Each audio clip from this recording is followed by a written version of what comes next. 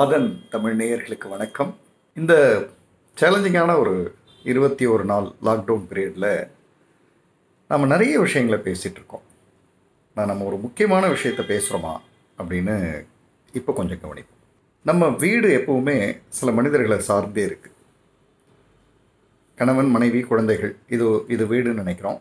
இது சரி. இது ஒரு வீட்டினுடைய ஒரு அங்கம். இந்த வீட்டில் இன்னும் சில மனிதர்கள் உயிரோடு வந்து போய்கிட்டே இருந்தாங்க. இப்போ 21 நாளாக அவங்க வரல. யாரெல்லாம் அவங்க? ஹவுஸ் மெய்டு, வீட்டு வேலைக்குன்னு ஒரு ஒரு பெண்ணோ ஆணோ யாரோ ஒருத்தங்க நமக்கு வந்திருப்பாங்க. ஸோ அவங்க இப்போ இந்த 21 நாளாக வரல. நாம் சிறப்பாக எல்லாருமே வந்து போயிட்டு இருக்கும்போது மிகப்பெரிய உதவியை நமக்கு பண்ணவங்க. அவங்கள இப்போது ஒரு முறை தொலைபேசியில் கூப்பிட்டு, நல்லா இருக்கீங்களா, எப்படி இருக்கீங்க, உங்களுக்கு வேறு ஏதாவது தேவையா அப்படின்னு கேட்கிற மனிதம் நம்மகிட்ட இருக்கா? இதே மாதிரி நம்ம வீட்டுக்கு வந்து போன மனிதர்கள்லாம் யோசிங்க.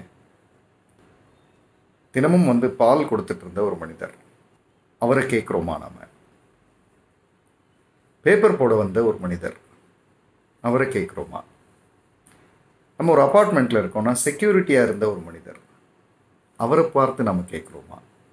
நமக்கு ஒரு அவசர உதவி அப்படின்னா உடனே போய் வாங்கி, நமக்கு சின்ன சின்ன உதவிகள்னால் உடனே செஞ்சு கொடுத்துட்டு இருந்த ஒரு மனிதர், அவரை கேட்குறோமா? இப்போது ஹவுஸ் மெய்ட்லேயே 2-3 கேட்டகரி இருக்குது. வெறும் துணி துவைக்கிறதுக்கு மட்டுமே ஒருத்தங்க வந்து போயிட்டுருப்பாங்க. அவங்கள ஃபோன் பண்ணி அவங்க எப்படி இருக்காங்க, அவங்க குடும்பம், குழந்தைகள் எங்கே இருக்காங்க, அவங்களுக்கு ஏதாவது உதவி தேவையா? நிச்சயமாக பொருளாதார உதவி தேவை.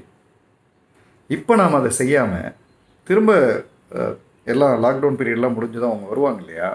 வரும்போது அவங்கள பார்த்து, ரொம்ப நாளாக வீடு கூட்டவே இல்லை, பெருக்கவே இல்லை, இப்படி இருக்குது அப்படி இருக்குது, இதை செய்யுங்க அப்படின்னா நம்ம கிட்டத்தட்ட அவங்கள ஒரு மெஷின் மாதிரி பார்க்குறோன்னு தானே அர்த்தம். இப்போ நம்ம வீட்டில் வேலை செய்யாமல் இருக்கிற வாஷிங் மிஷினுக்கும் அந்த துணி துவைக்க வர்ற அம்மாவுக்கும் என்ன வித்தியாசம்? ஒரு வித்தியாசம் இருக்குது, அது உயிர். அந்த உயிரை நாம் மதிக்கணும் இல்லையா? நமக்கு உயிர் இருக்குன்னா நாம் அதை மதிக்கணும்.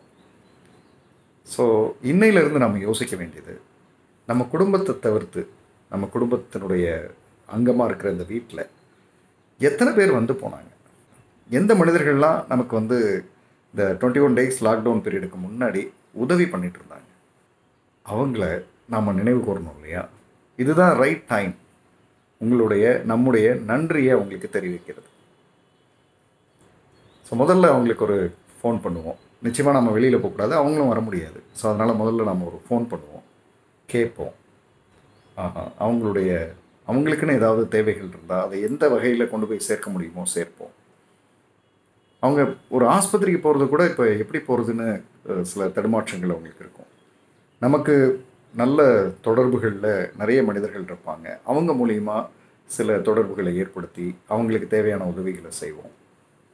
ஒருவேளை ஃபுட்டு ஒரு ப்ராப்ளமாக இருந்தால் ஃபுட்டுக்கு நாம் என்ன செய்ய முடியுமோ அதை செய்வோம். இல்லை அவங்களோட அக்கௌண்ட் நம்பர் இருந்தால் நம்மளால் முடிந்த பணத்தை அட்வான்ஸாகவே இப்போவே ட்ரான்ஸ்ஃபர் பண்ணுவோம். இல்லை மனசு அப்படியே கொடுப்போம். இதை நம்ம யோசிக்க வேண்டிய ஒரு விஷயம்னு நான் நினைக்கிறேன். என்னுடைய குடும்பத்தில் இந்த மாதிரியான தொடர்புகள் இருக்கிற அத்தனை மனிதர்களோடவும் நான் தொடர்பில் இருக்கேன். அவங்களுக்கு தேவையான உதவிகளை செஞ்சிட்ருக்கேன். நீங்களும் அவங்களுக்கு செய்யணும் அப்படின்னு நான் விரும்புகிறேன். நன்றி.